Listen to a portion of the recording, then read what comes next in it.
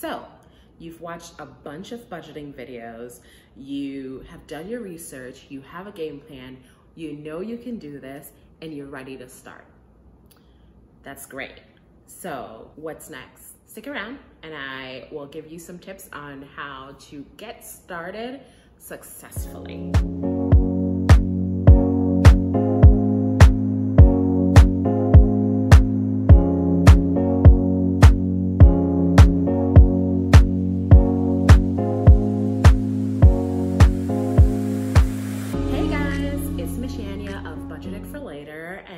I wanted to talk to you today about getting started on your budgeting journey, specifically how I got started on my budgeting journey and some things that I ran into that kind of messed me up, but other things that I think I did well. And I always am a big fan of like learning from your mistakes. And so if someone else can learn from my mistakes, why not? So going into this, I think one thing that I did right was making sure that I wasn't trying to keep up with the Joneses. So do not wait to start your budgeting journey just because you don't have the binders or the pretty envelopes or the perfect planner or, you know, the labels or whatever. Don't think that you have to wait because you don't have these things, or don't think that you need to now spend so much money on these things just to get started.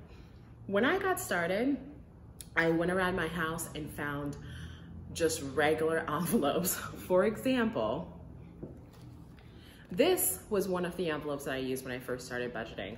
I still use this one for my groceries. It was so bad that I was using 2 different size envelopes, and I just got like a Sharpie and some highlighters. They looked awful, but they did the job. So I upgraded to this binder, but I didn't upgrade to this binder until I budgeted for this binder. If you watch cash stuffing videos, I have an envelope that says budgeting tools, and I budgeted for it. And sometimes I would like make it work for me. So, you know, if I have like $400 to stuff, I'm like, oh, I want this, and I know that it costs $20, so I'm gonna budget for that, right? And I made sure that I had the money for that instead of just like spending all willy-nilly with my card. I made sure I budgeted for it. If you don't have envelopes, you can use Ziploc bags. You can get, it's not as like, I guess this also is not environmentally friendly using envelopes, but I think Ziploc bags especially are not very environmentally friendly, but you can reuse them for other things. Or you can just get paper clips and clip off, like, you know, have again that sheet of paper with the written groceries, spending, emergency, and have a, what is it? A paper clip that you clip onto that set of money, and so you get your binder. Don't feel like you have to wait to start your journey until you get these things.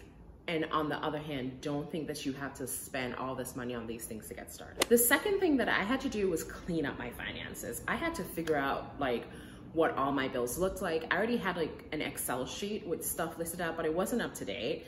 And not only that, there were like little things that I wasn't taking into account. So for example, I pay for iCloud storage for $2.99. I never budget that into like my monthly finances, but it's money, right? In Jamaica, we have this saying, every nickel make a muckle, right? And it basically is the same as saying every penny counts. And when we say that, usually it's any little bit that I have counts towards something. If I only have $20 to stuff, I have $20 to stuff, at least an envelope is getting $1, every nickel counts. But it also goes the other way, right?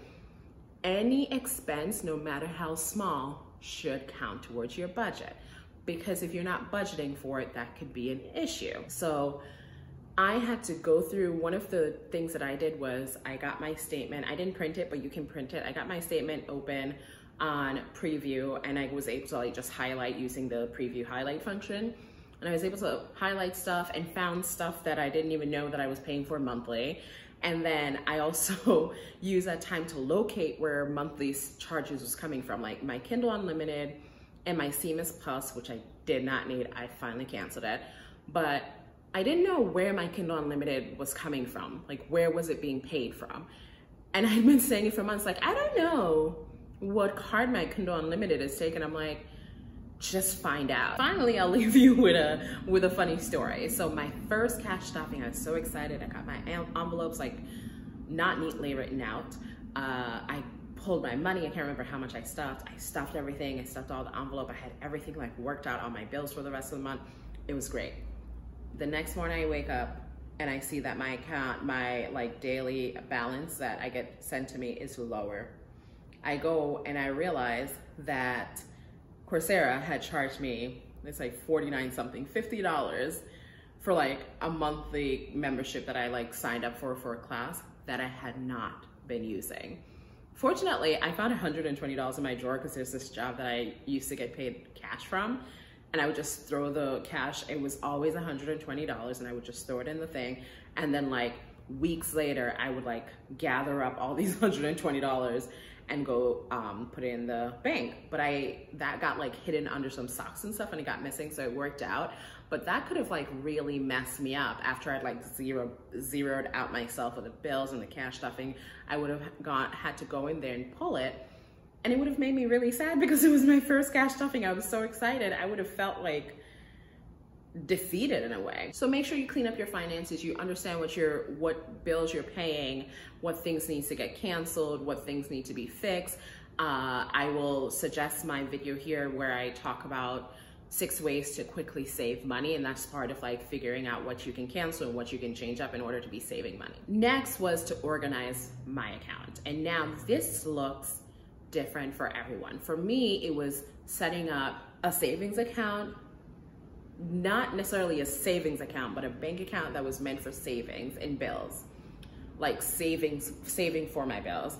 And then having an account where it was solely for bills to come out of, and then having like another account that was just to move money around. So it doesn't seem like it, but this is literally an hour and a half later. I ended up having to move the car, and then I decided to just run some errands because an hour and a half is how much time the street sweeping thing is. So I decided to do some errands, and the drama of running those errands, I'm literally just getting back. So where were we? Oh yeah, so these accounts were accounts that I already had. I already had my Ally Bank, I already had my Bank of America, I already had my Capital One, but these accounts are easy to set up, and I know a lot of people on YouTube who are a part of the budgeting community uses Capital One. I guess it's the 360 savings. I have the checking account. It's easy, I think, to set up these things online. Like I know my Capital Bank account and my Ally Bank, because Ally doesn't have actual place you can go into. Those two I set up online, so it should be no problem. You can also just add accounts to your thing. Like I think the Capital One 360 people have like a ton of those, and it's great because their savings is really good. I love Ally Bank because their savings interest rate is like 0.50% right now. So that's all sorted. You're keeping track of your finances. Now it's time to figure out how you're going to set up your sinking funds and your cash envelopes. And this is another thing that's different for everyone. It depends on you and your family and your needs and your wants, because some of them are just wants, right? Like dining out. It's not really a need, it's a want. I have a dine out envelope, you may not. I have an Ellie envelope, you certainly won't because you don't have a dog named Ellie. So you have to decide, what are the things that I want to save for? What are the things that I want to budget for? And write those down. Then you have to figure out your system. Do I play by ear every week to see how much I'm going to stuff for this? For me, I base it on a percentage, but I change it up as I need. So I'll put the amount that I'm stuffing into Excel, and then I'll decide, you know, the Excel will automatically tell me this is how much would go towards this envelope, blah, blah, blah. But I might say, hey, I don't need to stuff that much for beauty. I'm only going to stuff $1. So I change it up where I'm only putting $1 into beauty, and if it told me that I needed to stuff 10, now I can put that extra $9 to something else. And so I play around with it like that, but I like to have a starting place and going from there. You might not do that. You might say, hey, this is how much I have. You know what? This week I'm gonna do 30 for this one, and then 20 for this one, and then 5 for this one. And then next week, the $5 one might get $50 because something in your week changed or something in your month changed.